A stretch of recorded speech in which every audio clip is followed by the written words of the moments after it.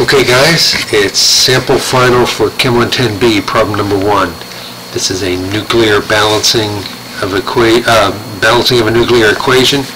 We've got Einsteinium 253 plus helium 4 goes to something plus 2 neutrons. Now how do I know that? Remember, this number up here is the mass number, which is the protons plus the neutrons, and this number down here is the atomic number, which is the number of protons. Alright, so remember, the way this works is the mass number total on this side, the reactants, has to equal the mass number total on the product side, and the same with the atomic number. All the numbers have to add up. Number of protons and neutrons have to be the same on both sides.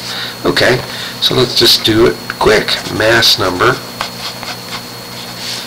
is 253 plus 4, or 257 on the left, so it has to equal 257 on the right, which means it's whatever's there, right, plus 2 times 1.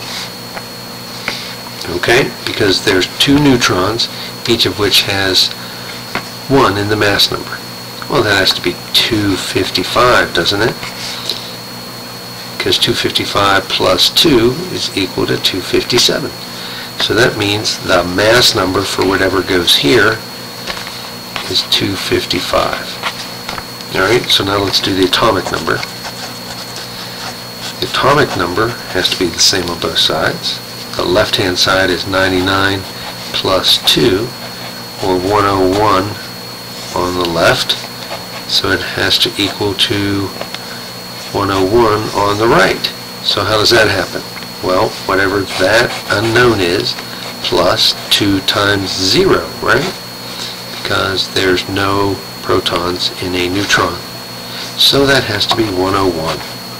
So 101 comes up here, so you can't just leave it like that. 2 is the atomic number, and that's the number of protons in this particular element. It's the atomic number matches up with helium, so all we got to do, and then look, ES 99, when we find element number 99 down here, see, the chemical symbol is ES, so all we need to do is find atomic number 101, and that's MD. So MD. Okay? So MD 255 is the final answer. That's all it takes. If you want some review questions, go to quiz 13, because there'll be one of those on it, or go to chapter 15, exercise 15A. Practice up. Good luck.